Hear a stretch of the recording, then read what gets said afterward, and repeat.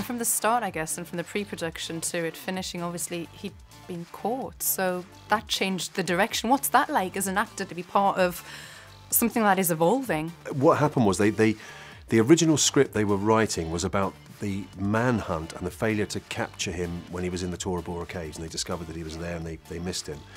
And then the news came through that he'd been killed, shot. So they scrapped the whole thing and started again. And the CIA allowed Catherine Bigelow and Mark Boal access to some of the information about how that hunt took place. And yeah, it's great being part of a story that you know is written by a journalist rather than made by, you know, Hollywood glamour people. Always going to be controversy as well because of the subject matter and the torture scenes. I didn't think it was overly excessive, actually, having watched it.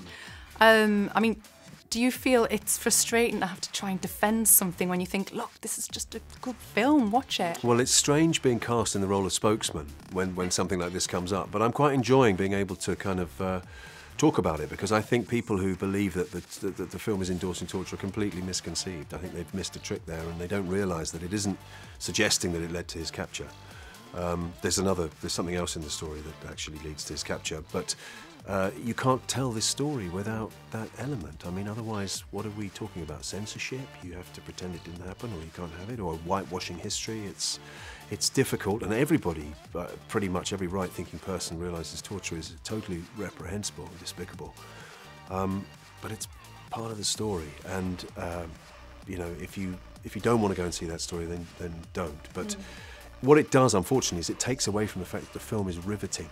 It's a really successful film in a sense that, you know, they say film has 3 acts: a middle, beginning, middle, and end. Well, the beginning deals with the difficulty of trying to extract information. The middle bit deals with the difficulty of how you then translate that information into action. And of course the final third is all about the raid itself, which is really tense and gripping. So the film almost speeds up. So although it is a couple of hours long, it doesn't feel it. Well, it's nominated in 5 categories for the Oscars, so that in itself shows you that people are liking it. Does the Hollywood politics that come with that again frustrate you? I believe, was it Martin Sheen's written an open letter saying don't vote for this film? It's just like, hang on, who do you think you are, kind of thing? I don't know enough about why Ed Asner and Martin Sheen have written this letter saying it should. I think it's because they believe that the film endorses torture. And as I've explained, I think they're misconceived with that.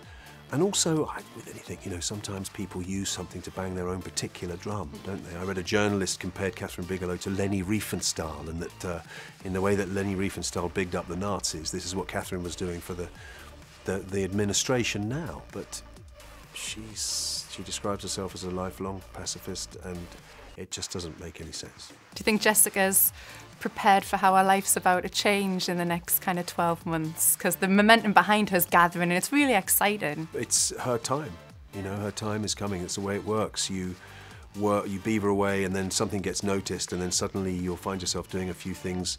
If you take your luck and with both hands and do a good job, which she has, then she's up to the next level. What advice would you give her? Because you've managed to remain kind of grounded despite the massive success that you've had and the varied roles that you've done. I'm lucky in the sense that I'm a character actor. I come into movies and I play a particular part, often quite showy parts, which I really enjoy, whether they're villains or not. And I have a family, and I live in London, and this is where I am and who I am, and I've stayed grounded really because I've been lucky enough to keep my head below the parapet. And I remember, actually, funny enough, when I was at drama school, the head of the drama school saying to me, if you want 40 years in this business, what's the hurry? And I've always taken that to heart. You know, I'm still learning. You must be the best dressed character actor then, because don't the villains get all the good clothes, you said? They do. In my opinion, they get the best clothes and the best lines.